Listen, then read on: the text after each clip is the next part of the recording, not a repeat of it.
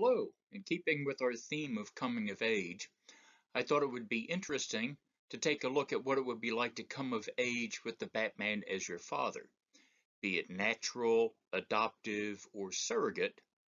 The idea of Robin the boy and sometimes girl Wonder operating out of the Batcave in stately Wayne Manor had to be a challenge for any adolescent. So let's take a look at how this popular character has developed over the decades. A couple of limitations for the way that we're going to look at this. DC Comics has rebooted numerous times, and we'll touch on a couple of them. But I'm going to amalgamate the various DC timelines into one general one so that we can look at the different characters who have had the role of Robin. I'm only using those directly from the DC Comics, although from time to time we may mention TV, film, movies, video games, and other media. And then individual stories, one-off spoofs, imaginary stories, of course, aren't they all, will not be included so that we can stay with the more canonical look at the character. If this is the Robin that you don't know Robin. And I confess a guilty pleasure, Teen Titans Go is a giggle fest that's worth the watching, but that's hardly the Robin that we're going to talk about today. In terms of the way that the comic book history happens, you'll see in the background that we move slightly from a golden age to a silver age to a bronze age. Roughly, these periods would be from about 1938 to 1954 being the golden age, 54 roughly to 1969-70, depending on who you ask, is the silver age, bronze age, up through the mid to late 80s, depending upon which company you're looking at, so that there are eras of publishing, and in those different eras, you get reboots of the different characters, or you get alterations and updates of them. But our main line will take a look at the canonical or Earth 1 versions of Robin. I'll mention briefly Earth 2, and also briefly mention a couple of alternative futures of Robin-like characters.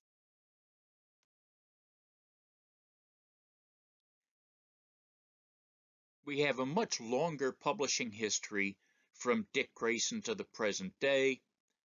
Earth 2 essentially was wiped out in what was called the Crisis on Infinite Earths in 1986.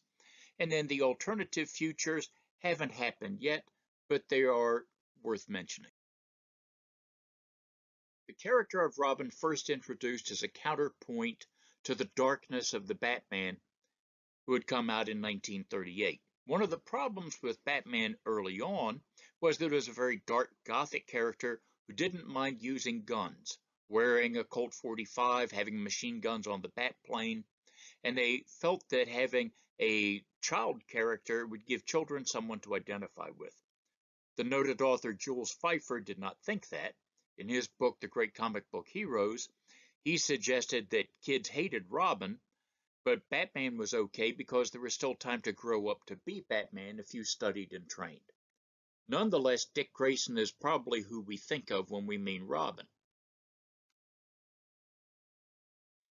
In Batman 84, we have a scene that led to some of the controversy of the 50s, Bruce and Dick living together, two young men all on their own, and this led to the seduction of the innocent scandal.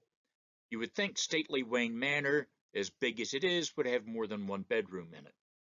But this led to some of the spurious rumors and innuendo about any relationship between Batman and Robin. To solve this, in the mid-60s, the character of Aunt Harriet, Dick Grayson's long-lost aunt, was introduced, who also appeared on the TV show. But that put a woman in the house to sort of mollify the parents' council type readers. For me, this is one of the most important covers, most important books. In Batman 217, We see the Cape Crusader striding out of the Batcave saying to seal it up. What really happened is that Dick Grayson went off to college and Alfred and Bruce move into a penthouse in the middle of Gotham City. But it indicates that there's a time progression taking place, that the characters can age a little bit naturally. So Robin goes from boy wonder to teen wonder, and from the high school student like he was portrayed on television, now to being a college student. In the mid-80s, it was determined that Robin had outgrown wearing green trunks and bare legs and developed his own character persona as Nightwing, which he still continues to this day. So the character evolves as he grows into a man, which is in keeping with our theme of coming of age. A second Robin is added, partly for merchandising purposes. There are way too many action figures and lunchboxes at stake.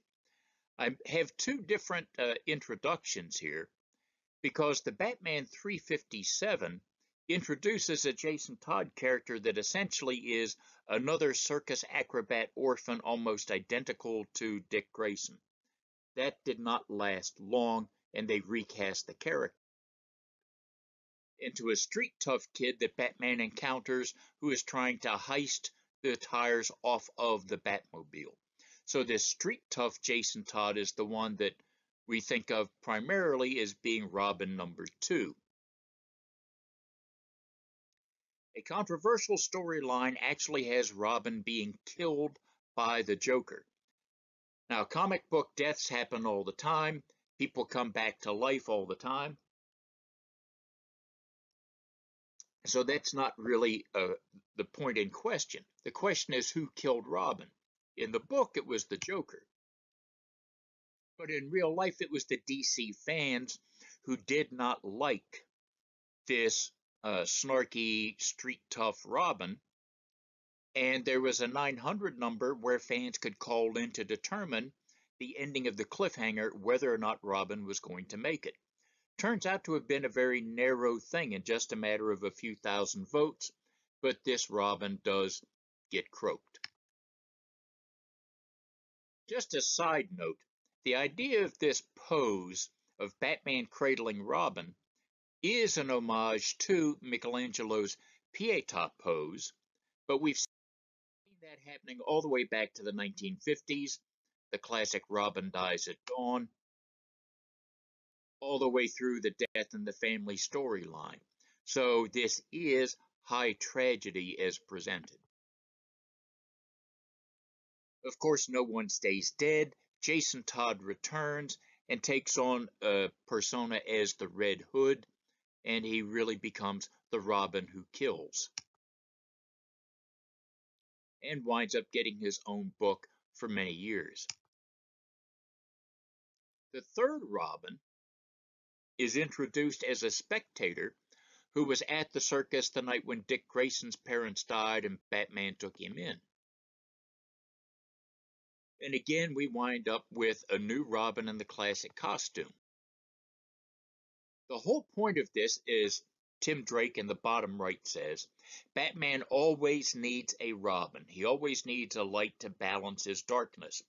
Because at this time, with no Robin, after Jason Todd had been killed, then Batman was becoming more reckless, more dangerous, more violent.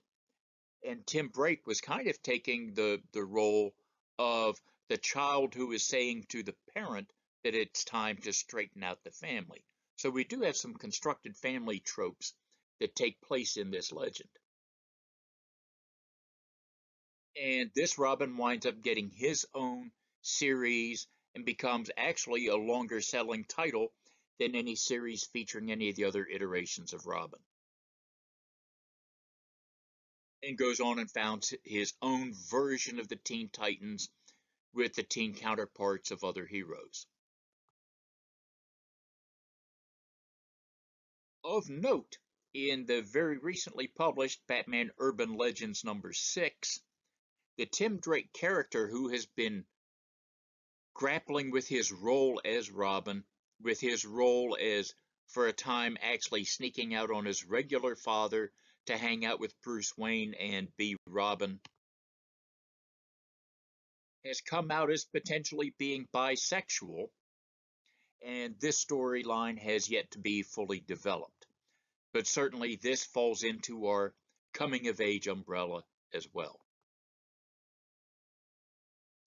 Robin number 4, introduced in this issue of Detective Comics, is actually Tim Drake's former girlfriend, who originally was the spoiler daughter of a minor criminal whose task was to spoil the crimes of her father.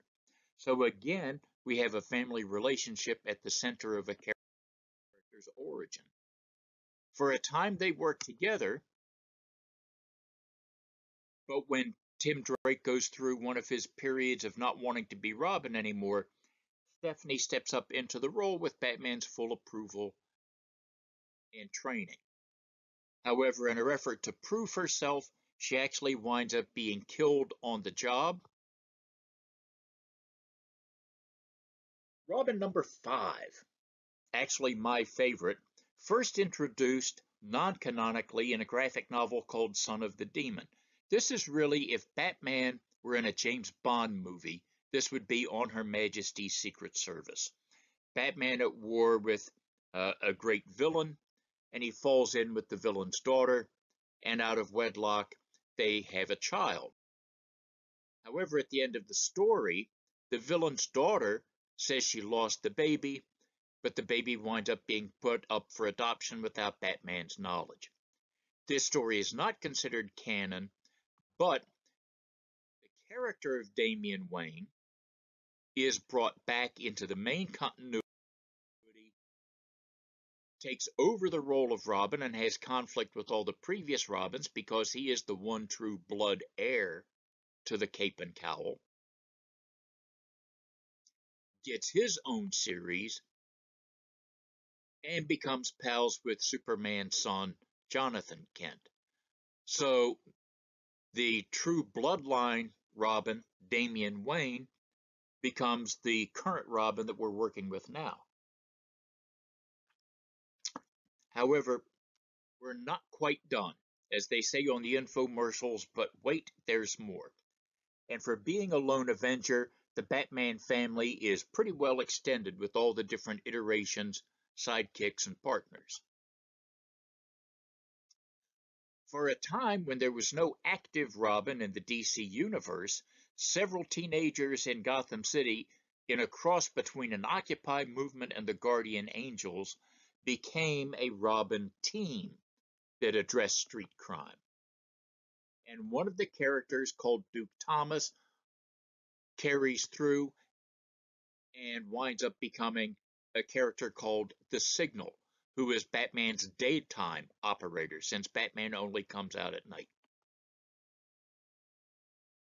Over on Earth 2, which is where DC had parked all of their Golden Age heroes of the 1940s, we see that that Robin actually grew up and adopted what I think is the world's best bad costume, where he tries to amalgamate elements of Robin and Batman into a new adult persona.